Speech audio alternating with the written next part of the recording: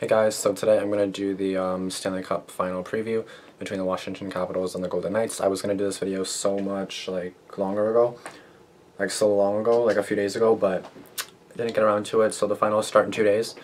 So, I hope the camera's high enough, but so yeah, I'm going to do it now. And yeah, so of all the potential Stanley Cup finals, this had to be among the most unlikely in 2018. I definitely agree with that because I didn't really think, I expected Pittsburgh if anything. Hang on a second, let me just put this up a little bit more. I expected Pittsburgh if anything because I expected Pittsburgh to be in the finals for sure, you know what I mean? To see Washington beat them, it was amazing. So anyway, so in one in one corner you have the Washington Capitals, who though they've been one of the best NHL teams for the better part of a decade, we're supposed to be having a reset year. GM Brian McLennan's team was all in the past 2 years, but was forced by salary cap constraints to shed some experience and skill over the summer, which projected a thinner, weaker lineup. Head coach Barry Trotz has been a lame duck coach all season and still doesn't have an extension. Despite all this, Caps won their third straight division title, defeated their nemesis in the Pittsburgh Penguins to reach their first conference final of the Alex Ovechkin era and are now in their first Stanley Cup final since 1998. I think the first in 20 years, I think, if I know how to do math. In the other corner, we have a team that didn't even have a roster 1 year ago. The Vegas Golden Knights are writing one of the more improbable stories in NHL and North American sports history, drawing some comparisons to Leicester City's Premier League championship in 2015. When Vegas finally did pick its team last June, no one saw this kind of immediate success. Part of the expansion draft process was about accumulating assets and especially futures in the form of draft picks and prospects to set the team up for long-term stability. And though they intended to build a competitive and exciting team right away, a Stanley Cup finalist was out of the question, yet here we are. When I saw Vegas, I was I don't even know what my first thoughts were. I was kind of like, cool, like a new NHL team, because you're so used to the boring, same old NHL team, so it's like, ugh, but now you have a new one. It's great, but now I hate them because we're in the finals. There are all sorts of great storylines in this series. Sorry. Marc-Andre Fleury is having an historically excellent playoff run that could put him in a Conn Smythe running, win or lose. The entire Golden Knights roster is made up of players cast from other teams, but those like Jonathan Marchessault and Alex Tuch, or Tuch, I don't know the fuck, whose former teams paid Vegas extra assets to make sure they took them, have an even bigger chip on their shoulder and are coming through. Ovechkin, defined by some for his team's playoff failures, is now 4 wins away from a Stanley Cup. Immortality, and has been a key performer for the Caps, scoring the series' winning goal versus the Lightning. Trotz, after 15 years building a successful Nashville Predators franchise from the ground up, is in his first Cup final in his 4th year as Washington's bench boss. Both the GMs are from Guelph, Ontario, and were teammates at Bowling Green University in the 1980s. Washington, which for years prided itself on an explosive offense, has mostly found this success with a focus on team defense and the excellent net manning from Braden Holtby. The Golden Knights are here because of their excellent forecheck, the quick looseness with which they play the game, and Fleury's otherworldly performance. Something's got to give. Either way, one's terrific story will come to a sad ending, and the other will write history. So now moving on to the power numbers. So Vegas, their offense is 5.21, ranked 16. Their defense is 5.61, which is 11th. And their power number is 5.41, which is 12th. Washington's offense is 5.62, 13th. Their defense is 3.56, which is 23rd. And their power number is 1.59, 19th in the league. So now advanced stats in the playoffs. So Vegas is 49.82 5-on-5 CF percent, which is 8th. A 960 5-on-5. I think the percentage 960 5-on-5 save percentage is first. 8.53 5-on-5 shorthanded percent is third. Washington's is 50.34 5-on-5 CF percent. I still don't know what CF is. That's 7th. 930 5-on-5 save percentage, which is 6th, and 7.69 5-on-5 shorthanded percent, which is 8th. Now moving on to the team stats, playoffs wise. Vegas is 17.6% on the power play, which is 10th. Their penalty kill is 82.5%, which is 4th. They're a 2.87 goals for / games played, which is 9th. A 1.80 goals allowed games played. GP is games played, I'm assuming, which is 2nd. Washington is 29.8% on the power play, a lot better, which is 2nd. Their penalty kill not so good. They're 75% on the penalty kill, 10th, and their GF/GPP thing is 3.44, which is 2nd. Sorry, I'm like so tired and I'm just so not used to doing these videos because I haven't done them in like a week now. So at 2nd, their goals allowed / games played, which is 5th, is 2.61. Their head-to-head record is in Vegas' favor, of course, for Vegas reasons. Vegas is 2-0-0 against Washington, and Washington is 0-2-0 against Vegas. So both regulation losses for Washington. So now moving into the injury notes. So Vegas, amazingly, the Golden Knights haven't been bitten too badly by the injury bug. The biggest loss so far has been the left winger William Carrier, I don't know, who recorded 3 points in 37 regular season games and didn't have a point through the first 2 rounds. Carrier missed Game 6 against the Sharks and the entirety of the Winnipeg Jets series. He's skating again and could be available, though Vegas hasn't missed a beat without him and could ride a winning lineup. David Perron missed 2 games of the Western Conference Final, but that was due to illness and not injury. In the 2 games since he returned, his workload was slashed, but as he gets back to full health, those minutes should return to normal levels, as should his production. Vegas has been so lucky with injuries, mostly because they've gotten through to the final so fast. The Golden Knights haven't had a Game 7 yet, and only 1 of their 3 series have gone beyond Game 5. You have to have a healthy hockey team, and I think the biggest thing is we won our series in 4 games, 6 games, and 5 games. We had a lot of rest between series to heal up some minor injuries, and our team is fresh. There's not too often you can say going into the Stanley Cup final that our team is pretty fresh and has very few minor injuries. Having time between series to get ready for the next one is a big part of having a chance to win. If injuries do hit, Vegas has some decent options to turn to. Thomas Tatar scored once in 2 games when he filled in for Perron, and if Carrier is healthy, either he would return or Ryan Reeves would stay on the 4th line for a physical presence. For Washington, when top 6 center Nicholas Backstrom was injured against Pittsburgh and had to miss Game 5, Game 6, it seems to set the Penguins up for a comeback. The Caps headed to Game 6 with a 3-2 series advantage, but it was the kind of situation they had been in and blown before. Without Backstrom, Washington was down one of its best players. The Caps went on to win that game and clinch the series, but Backstrom missed the first 3 games of the East Final with a hand injury as well. What appeared to be a death canal turned into nothing more than a minor inconvenience as the Capitals went 3-1 without the Swede. They lost the first 2 games after he returned against Tampa Bay, but in Game 6, Backstrom record 2 primary assists to help lead the Caps to a 3-0 win before plotting the empty netter in Game 7. By the way, I'm going to go back to round 3 in the end. I'm just doing things different now. The Capitals also missed 23-year-old Andrei Burakovsky for most of the Columbus series and all of the Pittsburgh series. Much was expected from Burakovsky this season after he notched 17 goals 2 years ago. But he played through a few injuries and was limited to 56 games, so he's become none of a third liner for this team and was even a healthy scratch in Game 5 of the East Final.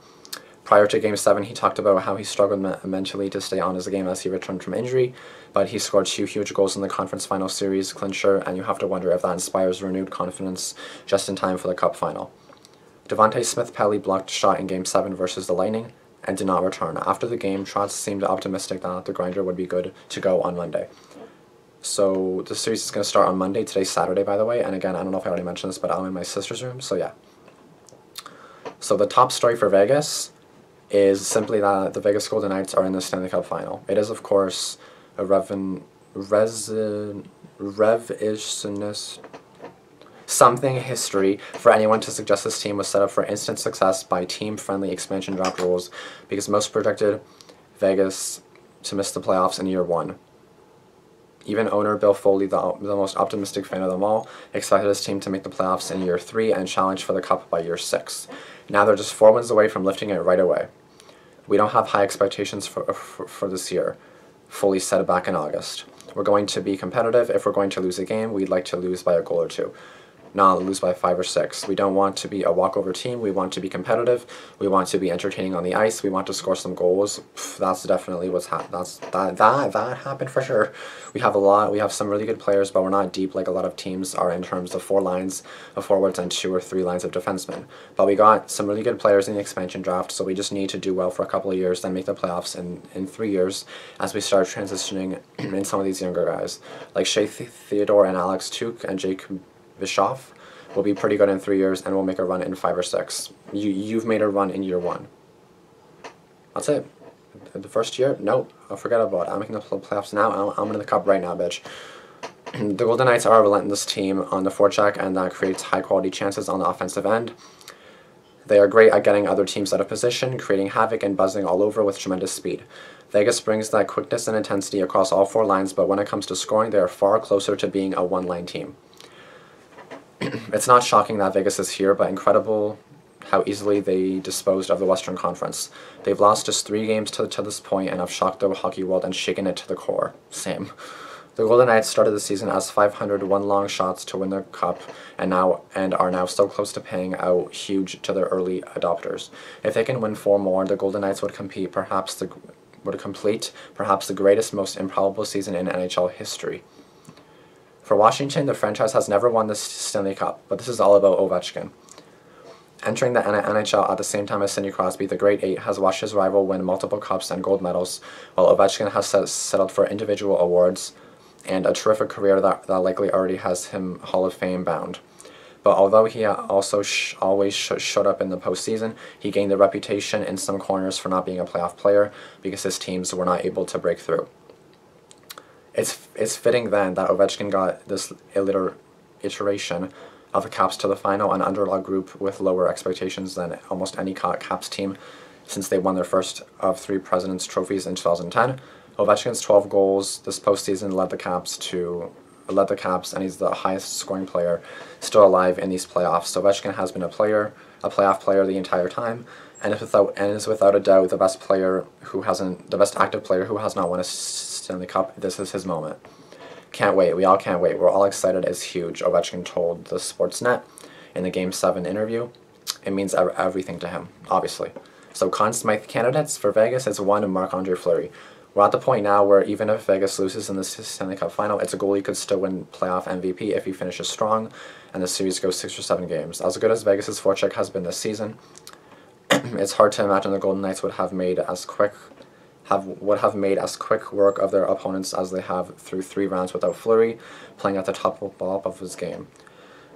Last year, Fleury was thrust into the starting job when Matt Murray sustained an injury prior to Game 1 in round 1, and he helped carry the Penguins a few rounds before Murray returned, ending Fleury's time in Pittsburgh.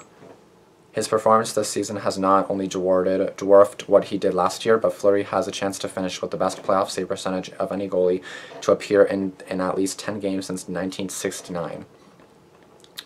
Fleury has a league-best .947 save percentage to this point, facing an average of 33.6 shots per game. A few goalies have been over .940 in the past, and the best Salary Cup era save percentage is Jonathan Quick's .946 save percentage from 2011-2012. But nobody with at least 10 games has finished the playoffs with a save percentage better than Fleury's .947 since Jacques Plante in 1968-1969 with the St. Louis Blues. Fleury also leads all goalies with 4 shutouts. It's unlikely he'll tie or break Martin Brodeurs' record of 7, but with 1 more, Fleury would be just the 6th netminder in NHL history to record 5 shutouts in a Stanley Cup playoff run. The second is Jonathan Marchessault. If anyone on this Golden Knights team leaps Fleury, something amazing needs to happen. But Marchessault certainly appears capable of it. The Florida Panthers cast-off leads the Golden Knights with 8 goals and 18 points in 15 games, and had 3 multi-point games against both the Jets and Sharks. And the third is William Karlsson, the most surprising breakout performer for Vegas. Karlsson has continued his unfathomably good season with 6 goals and 13 points in 15 games. His shooting percentage, which everyone expects to tumble next season, has started to come down in the playoffs, 23.4 to 13.6. But by averaging nearly 3 shots a game, he's still getting enough chances to be in good positions to score. It's a long shot that either Marchessault or Carlson will eclipse what Fleury has done, but both have shown game-breaking potential that could shift the series and radically change the Conn Smythe outlook. Now for Washington, one is Braden Holtby. When the Caps started their round 1 series against Columbus, Philip Grubauer was in net, usurping the #1 job from Holtby, who struggled through his worst NHL season to date. But after dropping the first 2 games of that series, Trotz went back to his ace, and Holtby has been lights out since. With a .925 save percentage, Holtby isn't having the best postseason of his career, but he's been up to the task when the Caps have needed him and closed out the high-scoring Lightning with back-to-back shutouts, which I will get to when I talk about the round 3 conference finals. In both the 2015 and 2016 playoffs, Holtby led the league in save percentage for all goalies with at least 10 games played, and both times he was over .940. In fact, Holtby has the 3rd best postseason save percentage over the past 4 seasons combined at .930, behind only Craig Anderson .932, and you guessed it, Fleury .933. The second is Alex Ovechkin. He's got the 2nd most points overall and most goals of anyone left standing, so Ovechkin is front and center for Conn Smythe consideration among Caps skaters.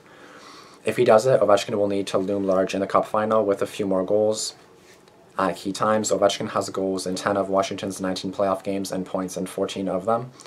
His whole career has led to this series, so expect him to be hungry and a difference maker. And the last one, 3, Evgeny Kuznetsov.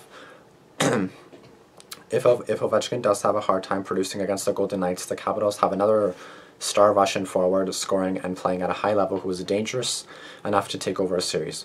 Kuznetsov is actually the points, 24, leader on the Caps and averages the most time on ice among their forwards, 21 minutes, 31 seconds. And for all the shots Ovechkin takes, Kuznetsov is neck and neck with him there too, registering 78 shots. Ovechkin has 80. Kuznetsov is also on a 10-game point streak, coming in hot to the final. The X factor for Vegas is going to be Fleury has been the team's backbone and the top line has driven the offense, but the Golden Knights need more offensive pop from their second line. For as much as Vegas has been lauded as a 4-line team, most of the goals came from the top 2 lines all season. Only one player in the bottom 6, Alex Tuch, scored more than 11 goals and 30 points on the season. Tuch, a 22-year-old plucked from the Minnesota Wild, had 2 goals against the Jets and was second to only Marchessault in round 3. Against a Washington team defense that has been stifling these playoffs, the Golden Knights will need to get offensive contributions from more than just their top line, if only to lighten the load on Fleury. It would make life easier.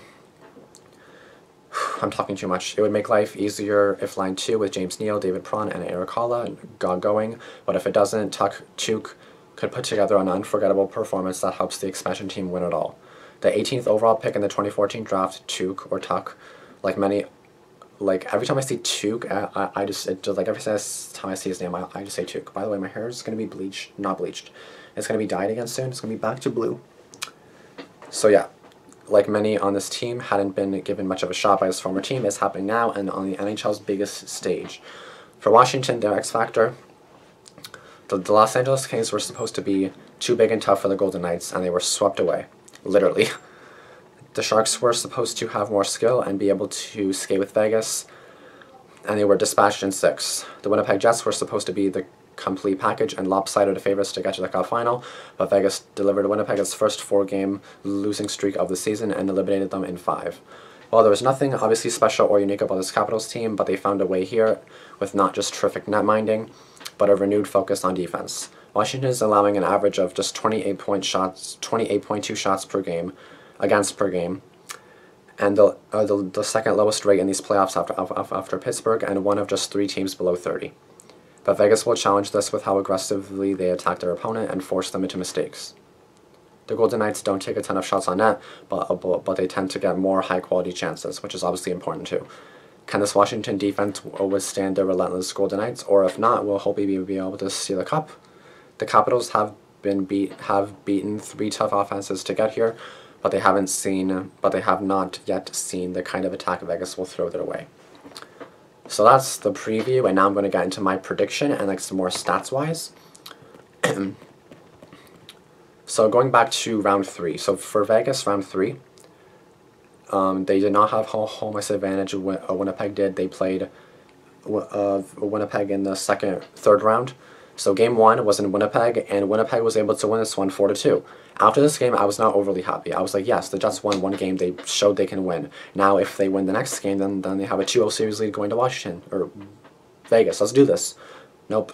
So they had a 1-0 series lead going into game 2. After game 2, Vegas obviously responds with a 3-1 victory to tie the series at 1 going into Vegas.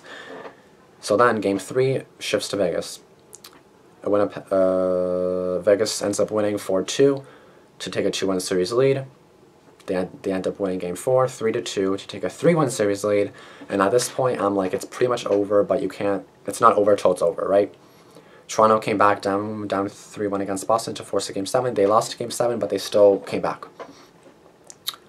Game 5, Winnipeg was not able to win. Vegas was able to win in Winnipeg 2-1 to end the series like that. So Winnipeg ended the season on a 4-game losing streak, their first 4-game losing streak in the playoffs, and they lost the series 4-1. I was mind fucked. I was like, what the fuck? How do you win one game?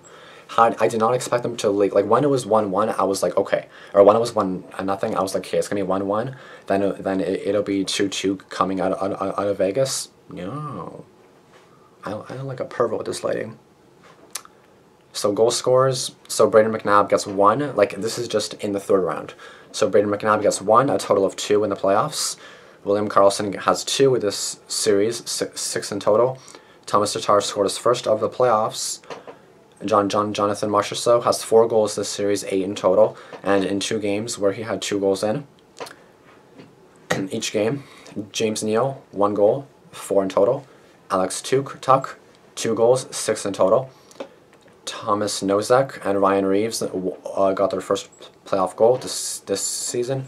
And then Riley Smith has 1 goal, 2 in total. So now going on to Washington for round 3. So this series, I'm telling you right now, it did end up going 7. I was mind-fucked when I found out that Washington won. Now going through the series. So game 1, Tampa had home ice. Keep this in mind. So game 1 was in Tampa Bay.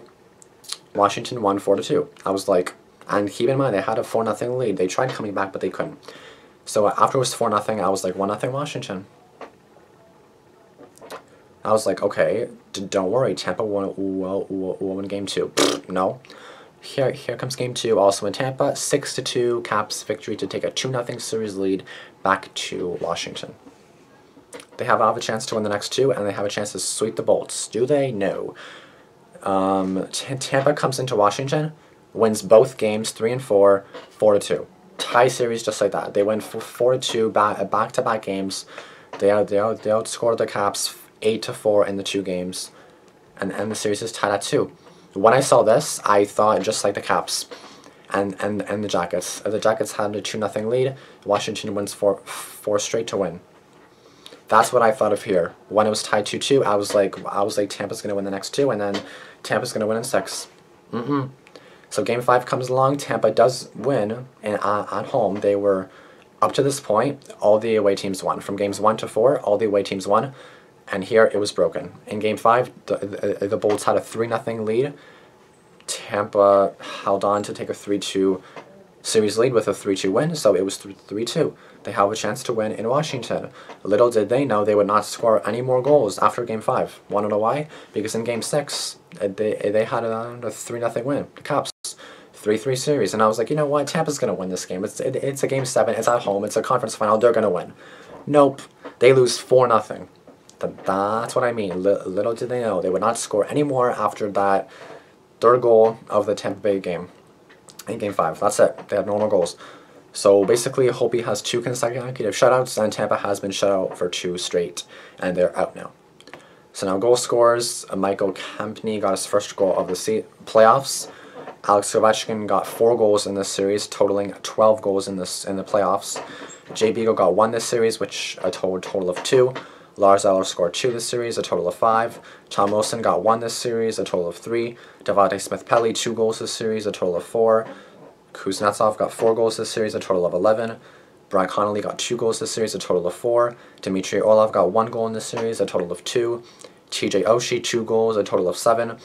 Andrei Burakovsky, 2 goals, a total of 2 goals. And Nicholas Backstrom, 1 goal and a total of 1 goal. So now moving on to the playoff records. So Vegas is 12-3, including 6-1 at home and 6-2 on the road. They're unbelievable either way. Like, it's a home ice or no home ice. So you're fucked either way, bitch. For Washington, their playoff record is 12-7. They are 4-5 at home and then 8-2 on the road. This basically benefits both teams. Vegas has home ice in this series. They're 6-1 at home, but Washington's 8-2 on the road. That's exactly it. They have more. Vegas and Washington have the same amount of losses because Vegas is 6-1 and then Washington is 8-2. So Washington is 8-2 on the road. 8 of 2. 8-2. They've won 8 of 10 on the road. That's amazing, okay? So basically it favors both teams. One is really good on the road and they don't have home ice advantage. One team's really good at home and they have home ice advantage. There you go. It's gonna be an amazing series, that's all I'm gonna say. So now going on to the schedule. So game 1 is gonna be in Vegas, May 28th at 8 p.m. Game 2 is gonna be in Vegas, May 30th at 8 p.m. Game 3 is gonna shift to Washington. Game 3 in Washington, June 2nd at 8 p.m. Game 4 in Washington, June 4th at 8 p.m. Game 5 back in Vegas, June 7th at 8 p.m. Game 6 back in Washington, June 10th at 8 p.m. And then Game 7 is going to be, the potential Game 7 is going to be in Vegas on June 13th at 8 p.m. All start times are 8 p.m. Eastern Time. May 28th, May 30th, June 2nd, June 4th, June 7th, June 10th, and June 13th. There's going to be all the days. So keep in mind that Holtby has 2 consecutive shutouts going into Vegas. I'm assuming it's going to be broken in Game 1. It should be broken in Game 1. This is amazing for Vegas. Like, it's their first year and they're in the Stanley Cup Finals. That's amazing. Like, how do you even... Like, that's so not even fair. That's not even fair at all. Like, my team made it... Ottawa, they made it to a Game 7 against Pittsburgh. They needed 1 goal to take out those fucking Penguins. But no. And then they fucking won the cup after. I was so fucking mad. But now Pittsburgh's out, so it's all good. But yeah, like, Ottawa was so close, and now freaking their first fucking year. And then the Leafs, freaking last year, they're freaking go out in 6. This year out in fucking 7. This is bullshit. And then fucking Vegas, oh yeah, I was gonna fucking play in the... Ow, fucking bitch. They play their first fucking year, and then here they are. Here they are.